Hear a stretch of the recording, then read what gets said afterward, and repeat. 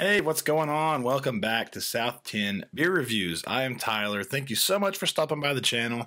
Tonight we've got a beer from Urban South Brewery. Before we get into it, just wanted to encourage you to hit that subscribe button if you like what you see. Urban South out of Houston, Texas. This is going to be, I guess it's just called, I don't know if it's called HTX or if it's called Brewed in the 6th Ward. I'm assuming it's a HTX, but not completely sure. But anyway, this does not have a canned on date. I'm actually pretty excited about this one. I picked it up in Nashville while I was there over the weekend. And I reviewed Throwback Vibes, a West Coast like IPA from them a little while back. It was kind of more of a shelfy type. And I knew that they have kind of a higher tier line. And I think this is one of them. So, yeah, let's just go ahead and crack this thing open. I don't know really the specifics of it. There's not much info on the cans, but I saw this at a bottle shop in the singles and thought I would pick it up. So let's go ahead and get it in the glass. It's pouring a kind of a light, cloudy looking, pale orange color. Or pale gold, I should say. And pretty aggressive pour on my part, but hey, never killed anybody, right? Anyway, color, yeah, pale gold color, completely opaque. It's got a nice looking haze to it. It's not that dirty, murky haze, but it's just very, I don't know, it's a beautiful looking beer.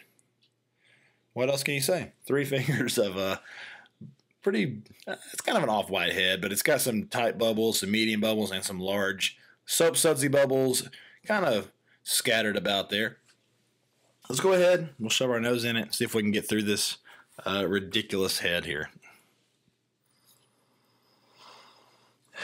Smells good. Slightly muted. Ooh, I'm getting a big time cannabis type of vibe. Like, majorly. Super dank, weedy. It's got a big time tangerine, citrusy vibe. I'm getting a little bit of like a cantaloupe, honeydew melon vibe. There's like a little bit of an herbaceous, like spicy character. Slight pininess. Maybe even a little stone fruit. I don't know what kind of hops they're using in this, but I'm just getting a kind of a wide range here of different things. Cannabis, pine, herbaceous type of quality, spicy note. It's got some peach, like some melon vibes, a little bit of like some tropical things going on. Wow, it's very weedy. Very weedy, very citrusy with a nice hint of or I don't want to say hint, a nice decent amount of stone fruit as well. So this thing smells pretty nice. Let's go ahead and give it a shot. Cheers.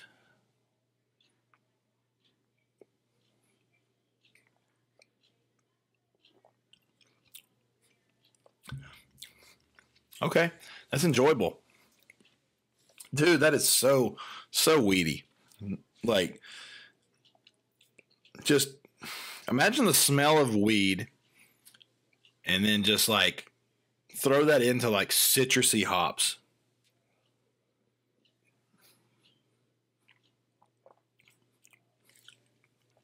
Yeah, super weedy. Like, I mean, I know I keep saying it, but it's very prevalent. Like, it's very much reminiscent of marijuana, kind of mixed in with like some orange zest, orange peel, a little bit of like peach or apricot or something like that.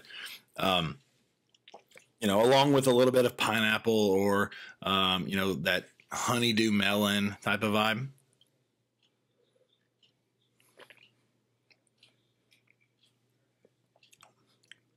That's good, though. What was the ABV? Did it even have that on here?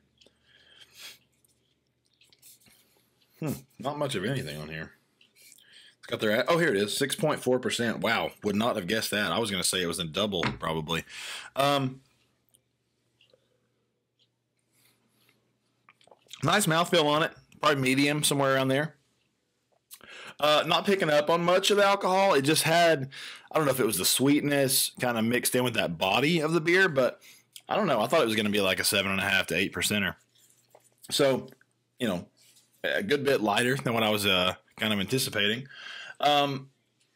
You know, it's got a decent amount of carbonation to it. Got a nice, you know, creamy mouthfeel. Like I said, about a medium, somewhere around in there. You know, this has got a decent amount of hop flavor to it. A little bit of malt backbone, kind of a crackery or maybe might be more bready type of malt. Possibly a little bit of like a wheat or oat type of thing going on. I feel like it's got a little bit of a graininess to it.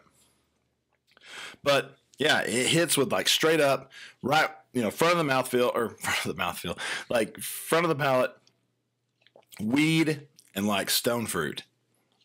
From there, like mid palate, I'm getting more of the melon and pineapple type of thing.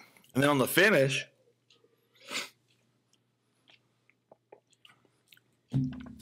has more of the herbaceous and piney type of bitterness there.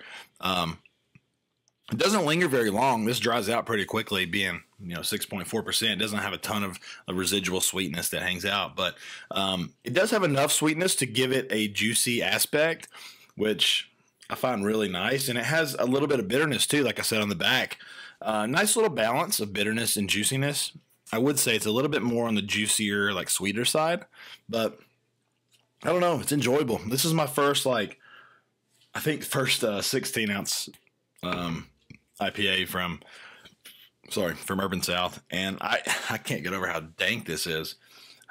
This is enjoyable. I mean, it's a really nice first impression from them. You know, this is different in a way. Maybe it's not so much different. Maybe it's just got more of that weedy dankness to it than a lot of the beers that I've had as of late. And it's kind of throwing a curveball at me a little bit. I don't know, man. This is tasty. I really like it.